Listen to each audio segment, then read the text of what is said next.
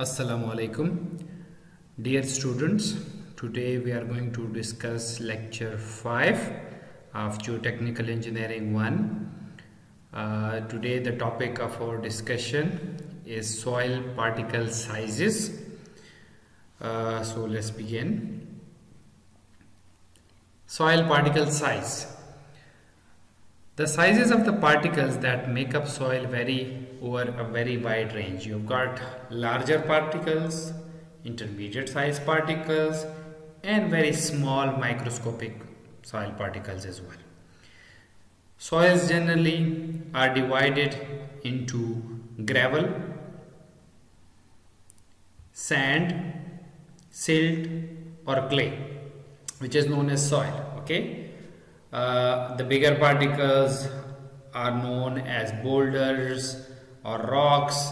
They are not considered part of soil. So soil, we already discussed that soils are basically weathered material from the rocks, and they are smaller in size than boulders and rocks. So the largest particles are gravels and the smallest are clays. So depending on the predominant size and the particles within the soil, it can have both larger size particles as well, smaller size as well, or one particular type of soil as well. Okay, so in some areas you may have mixed sizes in a given soil, and in some areas you may have pure sandy, silty, or clay soil or gravel as well. Okay, so on the scale, if you look at the soils, if you typically pick up a piece of a gravel, it will be of a size 2 mm and larger. Okay, here is the scale given on the inches. It is also given, and on the millimeter is also given over here as well. So if you have gravel, it will be 2 mm and greater in size, and you can pick up gravel in your hand. Gravel pieces, you just can find them in the river beds as well. Can see where they have been used in the concrete as well. They are used in the road construction as well. So are very common materials. Okay, then coming to the sands, compared to gravel, they are smaller in size. Okay, typically you can see the 1 mm has been represented over here. So up to 1 mm their sizes there. We will discuss various ranges in a while, but this is a typical comparison over here. Okay, then silts will be smaller than sands. Okay, silts, if you look at silt, they look similar to the sand. They have similar origin as well. They are produced by mechanical weathering of feldspar, quartz, and sandstone, but they are very smaller in size. Okay, so in comparison to gravel and sand, you can see the size of silt. Okay, then the smallest particle size in the soil is called clay. Okay, the clays are usually not visible to the naked eye, so you will probably need scanning electron microscope for their visualization. Here is the scanning electron microscope image of clay. Okay, khawra, which you commonly refer to as, you can see this much size is represented as 5 micrometer on this scale over here. So 1 micrometer is basically 1/millionth of a meter. So if you take a meter and divide it into 1 million pieces and take one piece out of that, then that will be 1 micrometer. So 5 micrometer has been represented over here. So if you look at this particle, this is approximately 5 micrometer over here, you can see. Okay, or 0.005 millimeter. So very small size. 0.005 millimeter will be very small on this scale. Okay, so clays are the smallest commonly of the particle sizes. So because the particle size description is very important for determination of a type of soil, so to describe the soils by their particle size, several organizations have developed particle size classifications. Okay, classifications, on the basis of classification they place soil in different classes, gravel, sand, silt and clay. Okay, so based on size they measure the size using the various devices which we will discuss later on, and once they know the size of a particular particle, on the basis of that they can call it clay, silt, sand or gravel. The table 2.3 presents various classification systems which are commonly used. MIT or Massachusetts Institute of Technology classification. Then we have USDA or US Department of Agriculture classification. We have got American Association of State Highway and Transportation Officials classification or AASHTO classification. This is commonly used for roads. And Unified Soil classification, which is basically previously known as US Army Corps of Soil Engineers Soil classification, or USBR, US Bureau of Reclamation soil classification as well, which is commonly used by civil engineers. So all of them, they have divided the soils in various groups, in various classes based on their particle size. For example, MIT classification says that if the particle grain size is greater than 2 millimeter, okay, if it is greater than 2 millimeter, then it will be considered as gravel. Okay, so remember 1 inch has 25.4 millimeter. Okay, so 2 millimeter, you can imagine how much 2 millimeter will be on scale. So it will be roughly the size of this pointer which I am showing you on the screen. So the size greater than 2 millimeter will be considered as gravel according to MIT soil classification, which is one of the oldest classification system which we have. Then sand was classified as having size between 2 millimeter and 0.06 millimeter. So the particle size is greater than 0.06 and smaller than 2 millimeter will be considered as sand. Okay, then we have silt. The silt size varies from 0.06 to 0.002 millimeter. Okay, so if the particle sizes are greater in given soil, if the particle size is greater than 0.002 millimeter and smaller than 0.06 millimeter, then that will be known as silt. Okay, any particles which have size less than 0.002 millimeter according to MIT soil classification system, that will be considered as clay or clay sized particles. Okay, we will discuss later on what is clay sized particle, that we will discuss right in the end of this lecture. Sometimes they are clay sized particles which are in the same range as per their size in the clay, but their properties are different than clay soil. Okay, clay soil usually have plasticity, elasticity, which we are going to discuss later on. Okay, then USDA or US Department of Agriculture, their classification, commonly USDA soil classification, later on we will see one of their triangular shape soil classification system as well. They commonly deal with sand, silt and clay. Okay, we will do classification of soil based on this. We will do some numerical problems on that as well. So this is almost similar to what we previously discussed in MIT. The only thing is that over here you can see in case of sand, the particle size is greater than 0.06 mm was considered as sand in case of MIT. Over here it is 0.05. Okay, and same is 0.006 is 0.005 over here as well.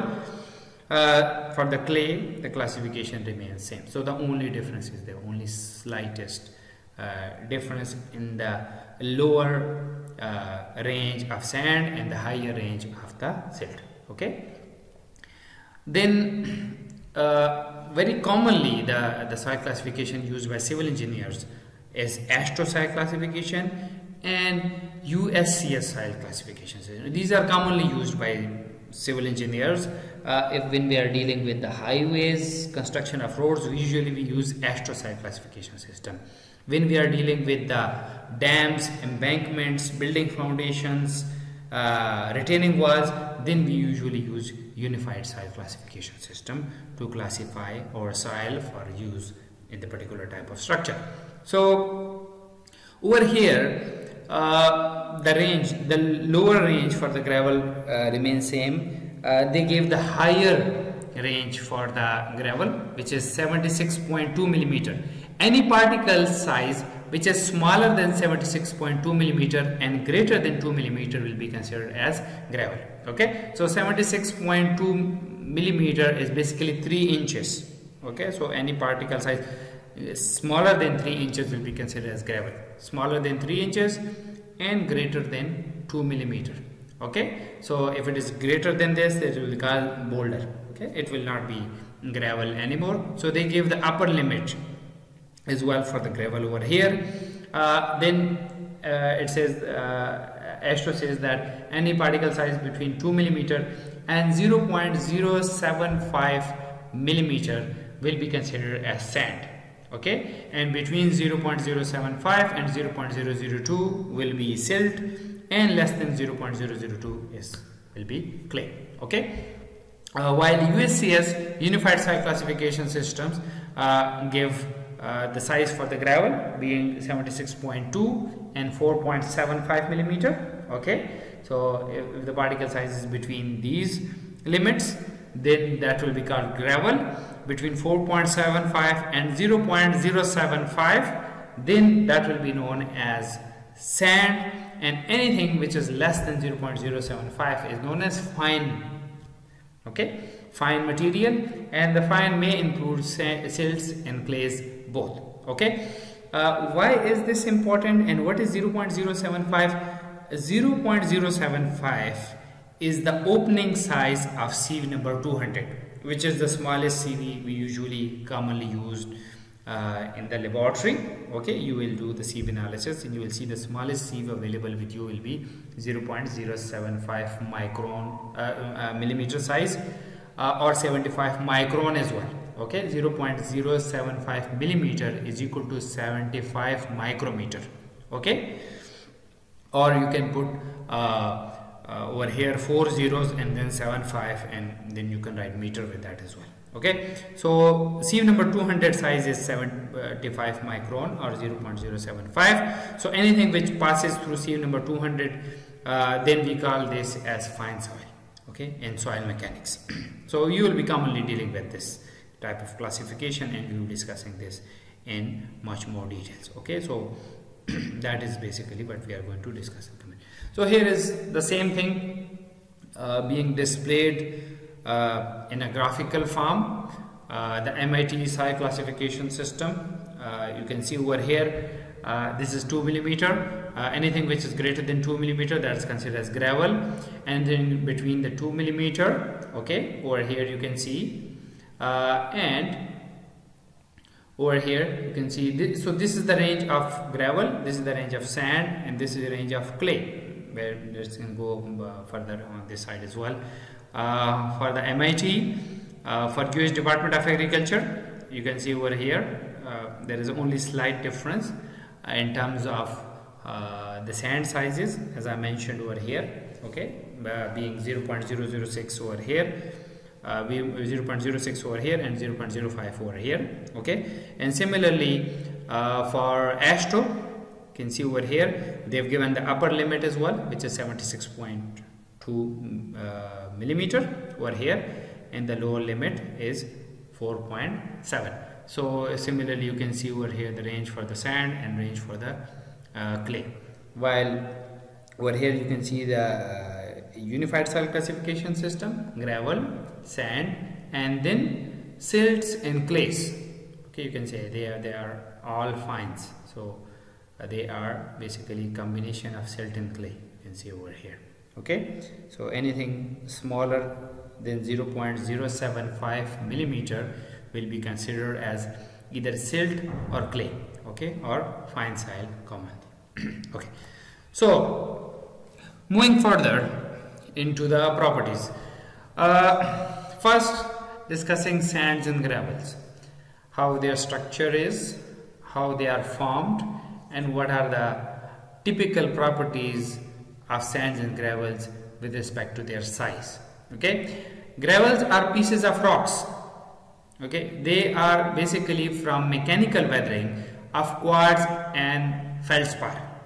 Okay, so when we break quartz and feldspar mechanically, that is, we do not change their properties through chemical weathering, so they will retain the properties of their parent rock. The only thing is that they will be smaller in size.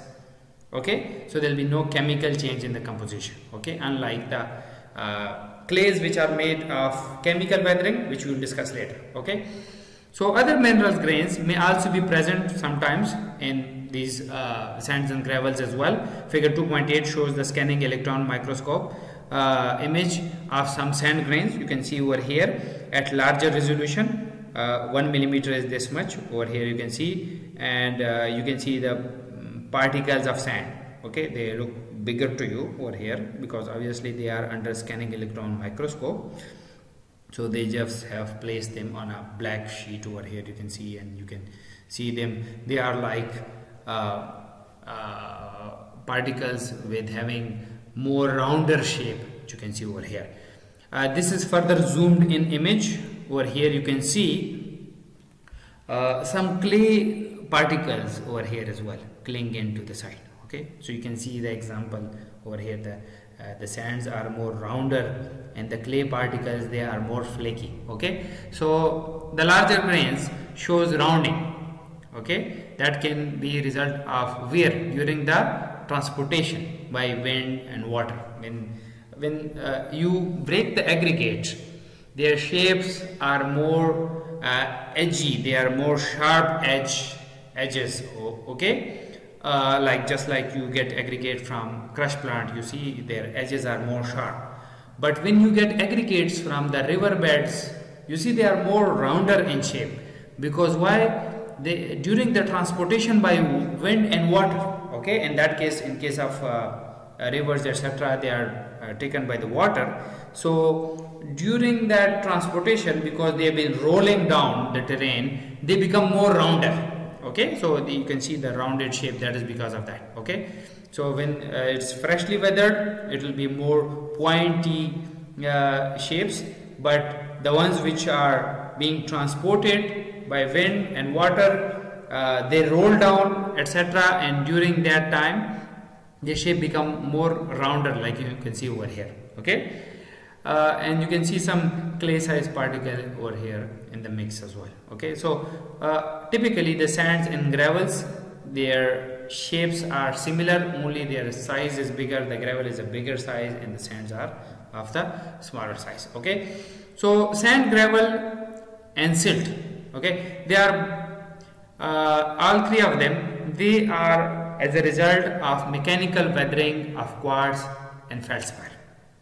Okay, I'll show you the few more real life images of quartz and feldspar later on as well.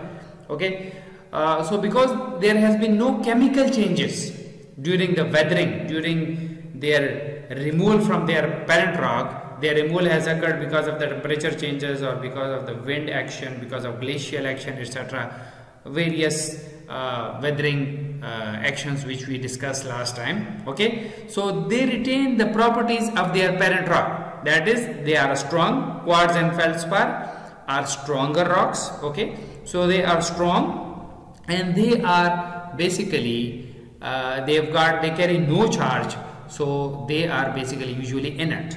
Okay, they don't carry any charge, which means that they will not attract water and they will not exhibit plasticity as in case of clay, which we will discuss later on. Okay, so sand, gravel, sand and silt, they are basically a result of mechanical weathering and they will be stronger materials. Okay, especially sands and gravels. Okay, so they will exhibit different properties than clay. While clay is a result of chemical weathering of parent rock, these are result of the mechanical weathering of the parent rock. Okay, that's why they are mainly different from clay. Then coming to silts. Okay, after discussing sands and gravels, coming to silts. You may have seen silts on the sides of the river banks, and especially when they are cleaning those canals, you may have seen they take out silt out of them, okay, likha, which we call, okay. When you look at silt in its wet form, it looks more like a sand, but the difference between sand and silt you can easily determine because their origin is same, their color is almost same as well in case of sand and silt. The only thing is that the silt are very smaller in sizes compared to sand, which we already demonstrated. So anywhere, if you have wet silt lying down and wet sand lying down, how you can tell the difference? If you take the wet sand in your hand and you close your hand, okay, it will resist, it will not come out of your fingers. But if you take wet silt in your hand and you press it in your hand, it will come out between the fingers, okay. So it will be slushy type of material, which indicates that it has got less shear strength and smaller particle size compared to sand, okay. So commonly they are found in the water bodies, in the canals, in the dams, etc.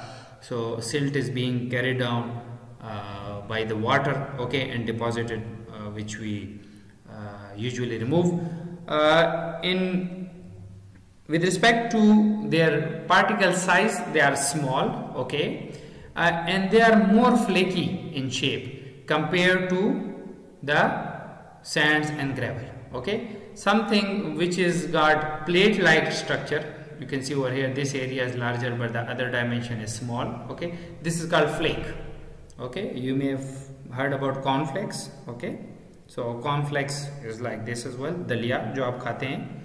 So the cornflakes type shape they have, okay, silt. So their shape is also different than sand and gravel. They are usually micaceous, okay.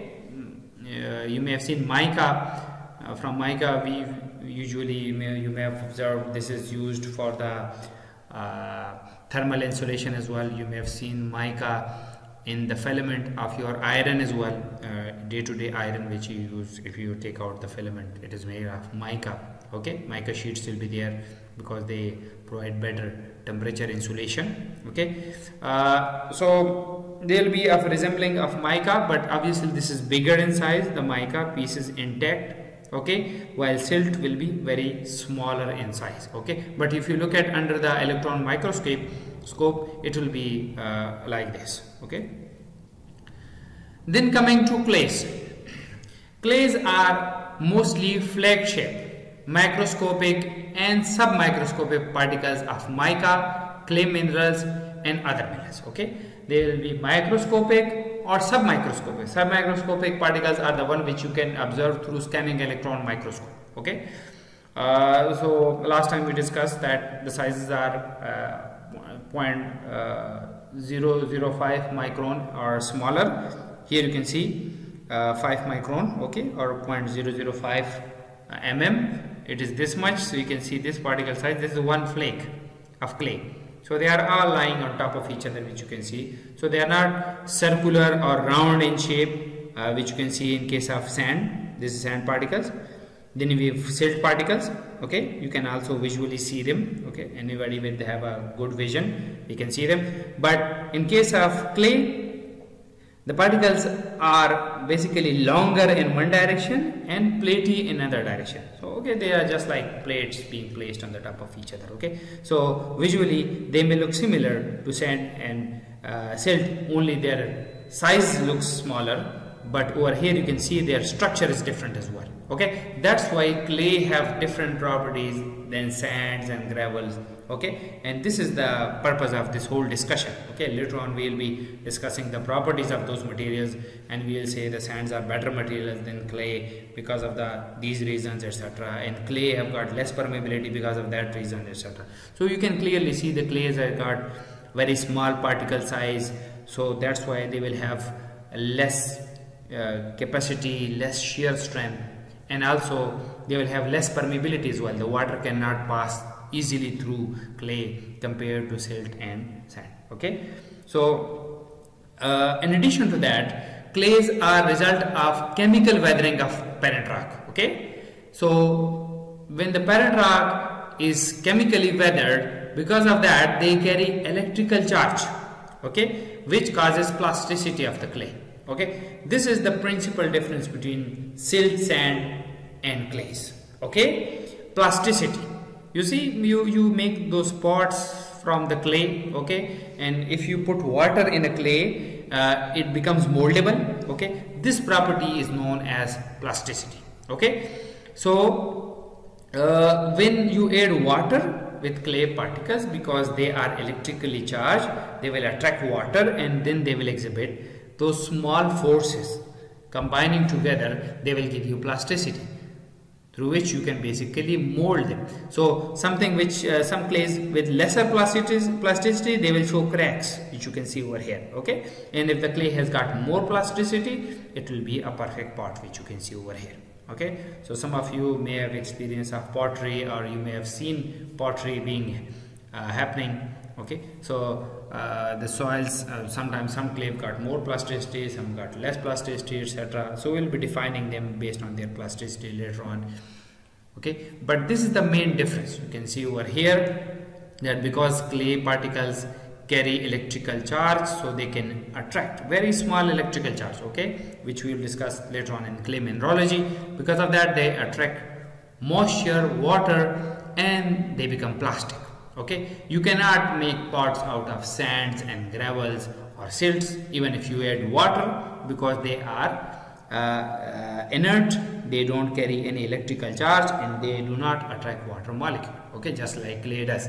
So clays have got plasticity and the other don't. Okay, so in addition to that, one other thing which I discussed last time in the beginning, that some particles may have size between the clay range, that is 0.005 mm to 0.002 mm, okay, which is the particle range of clay, but they may not exhibit any plasticity. They may have zero plasticity, okay, and being electrically inert. So if you add water into them, they will basically not exhibit any plasticity and you cannot mold them. Those particles will be known as clay sized particle. So sometimes you can basically weather quartz, feldspar or mica into a very small pieces, okay, into a very small pieces.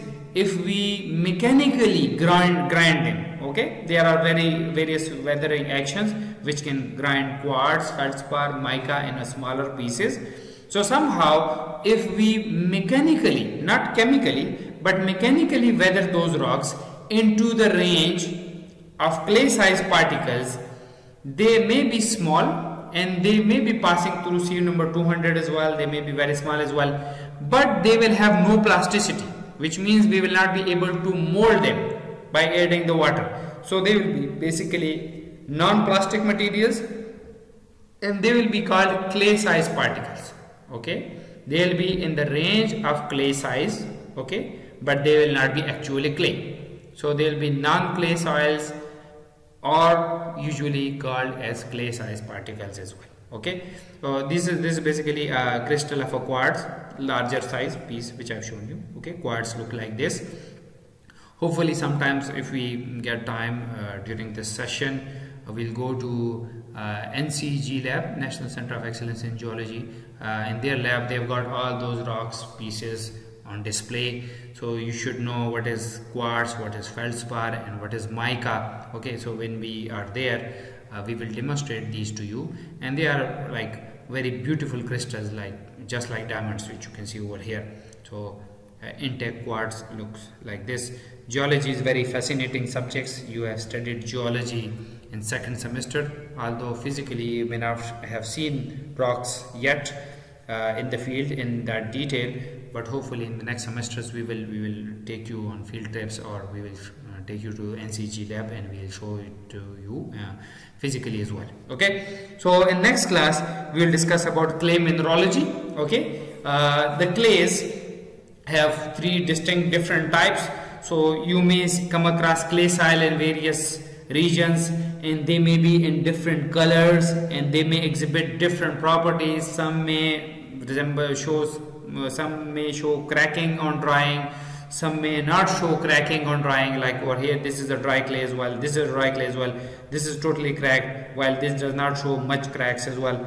So all those properties will be discussed in next class in clay mineralogy, that what are the various mineral forms of clay. There are 3 distinct mineral forms of clay in which the clay occurs, okay, which is kaolinite, montmorillite, and elite. So we will discuss them in detail inshallah in the next class. So thank you very much for the listening, and that is it for today. Thank you.